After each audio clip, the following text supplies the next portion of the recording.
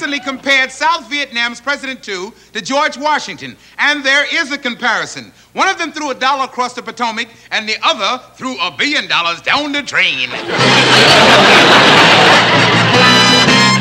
Dick, do you think the women's liberation movement should have started with burning their bras? Definitely. I think it could lead to bigger things.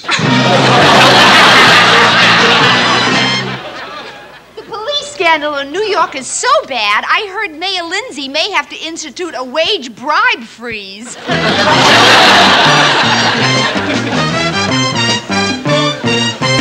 Hey, you know, the real reason they put John Connolly in charge of Phase 2 of the economic plan, simply because if it doesn't work, they can always blame it on a Democrat.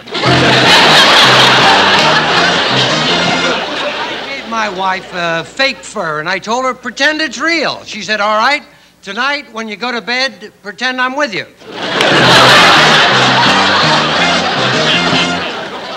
has gotten so bad that I had to save up for 3 weeks just to go window shopping.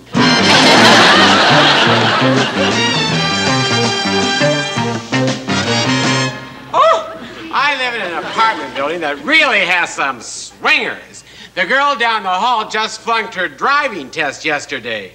As soon as the car stalled, she jumped in the back seat. When President Nixon nominates someone to the Supreme Court, there's one very important thing he must consider. Who to nominate after that?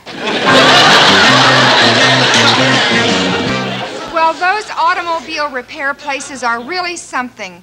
I went to one yesterday, and my car was held up for an hour and a half, and I was held up for $60.